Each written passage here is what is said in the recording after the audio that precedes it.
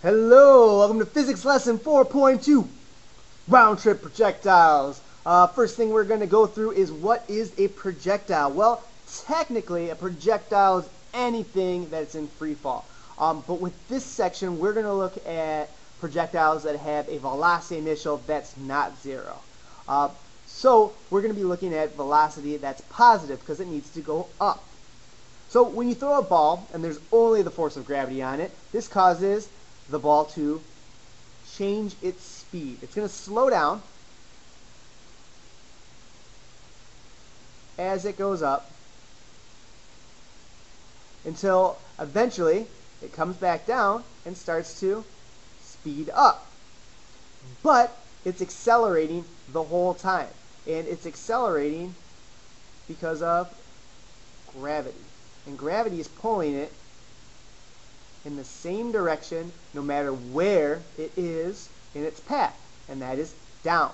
Gravity really sucks and likes to pull things down. Alright, so with a round trip projectile, what we end up having is a delta y that's zero. So it starts at one position and ends at one position on the y-axis. The x-axis we'll talk about in the next unit, and that'll be our delta x. But for right now, we're just worried about delta y. So things going up and coming back down. So in other words, that means that our initial and final position are the same. Alright, that's going to be very helpful because of three key features.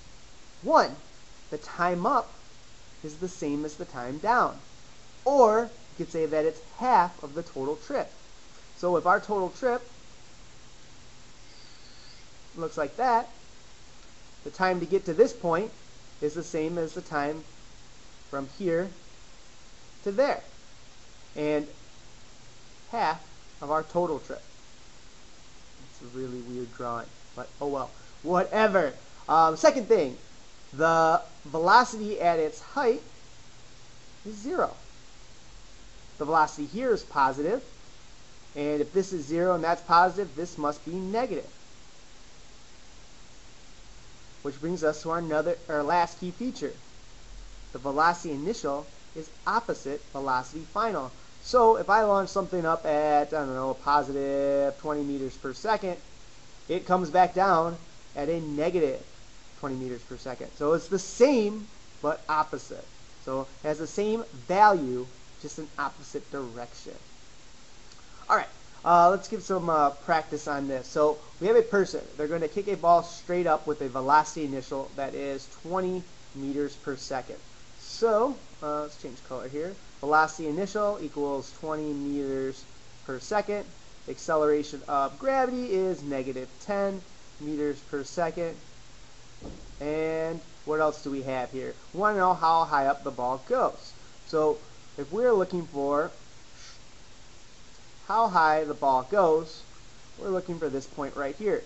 And if we go back to our key features, we know that the velocity at that point is zero. So velocity final equals 0 meters per second. And we are looking for how high the ball goes. So we're looking for delta y. So 2 times negative 10 delta y equals 0 squared minus 20 squared. So we should end up with something that looks like this. Delta y equals negative 400 divided by negative 20. And if we do everything correctly, we should end up with 20 meters. So our height from here to there is 20 meters. The next part is how long does it take to get to this height? Alright, so now we're solving for time. Now that we have delta y, we can use another equation if we want, or what I like to use is our purple equation, which looks like this. So the final, that's a G, not an S, minus VI over T. So we know that negative 10 equals 0 minus, I forgot what we started at, 20 divided by t. Alright, so our time equals negative 20 divided by negative 10. So time equals 2 seconds. And it's positive. Negative divided by negative. Yay, we did everything right. How long does it take for the entire trip? Well, if we refer back here, the time up is the same as the time down, or half of the total trip. So we can just multiply that 2 by 2, and we get 4 seconds. What's the velocity of the ball directly before it hits the ground?